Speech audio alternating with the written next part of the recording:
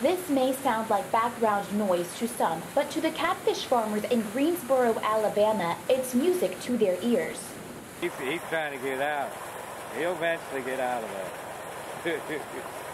That voice belongs to a local catfish farmer who set up shop here almost 30 years ago. With over 800 acres of ponds to manage, he says it's hard to find some quiet time to think. And I can do that while I'm feeding because my feed truck is my office a lot of days. There's a lot to think about. His farm is dead center of Alabama's Black Belt. The region is named for the rich soil that brought thousands of farmers here in the 1800s. But according to the Center for the Study of the Black Belt, that's all changed. What you saw as the soil depleted or as these agricultural crops became less lucrative, of course many people left the area. That means the Black Belt has stayed rural, with few opportunities for job growth. 8 of its 19 counties are among the 100 poorest in the country.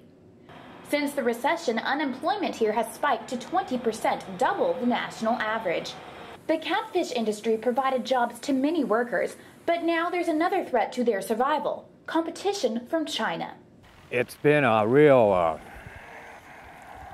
downside for us because it kept our prices low because the competition, they were selling fish cheaper under us. Controversy over imports led to legislation in 2009 when Alabama passed a country of origin law. It requires restaurants to reveal the origin of their seafood.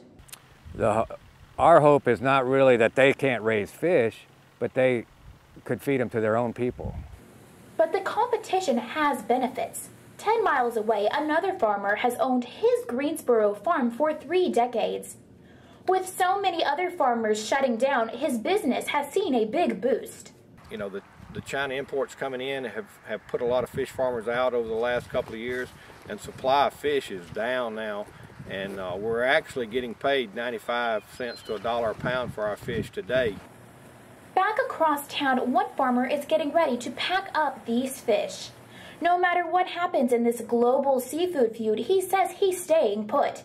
He's got millions of fish to feed, and he has to make sure this one stays in the net.